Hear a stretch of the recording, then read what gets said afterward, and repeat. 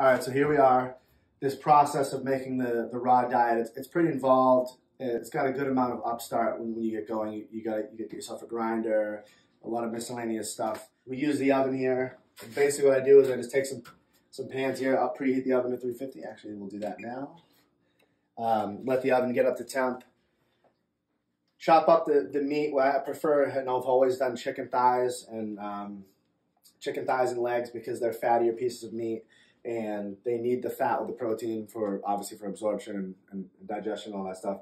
It's worked out really well. Originally what we used to do is we would take 3/4 of the skin and half the bones off chicken thighs and mix a whole bunch of supplements.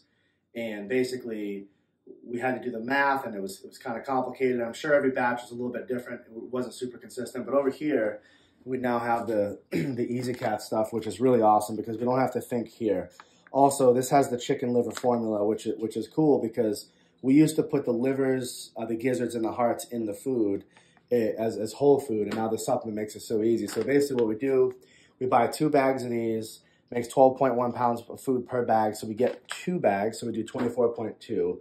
Here, this is about 26.5-ish pounds of meat. I kind of did the math. Some of this has bones in it. We're going to leave a few bones in it just because, but we're going to take the ones that have the bones, we're going to take the bones, most of the bones out. So we're just going to keep a little bit of that in there. So we're going to lose a little bit of weight. It should get us right around that 24. It doesn't have to be exact. We just got to get it as close as we can. So.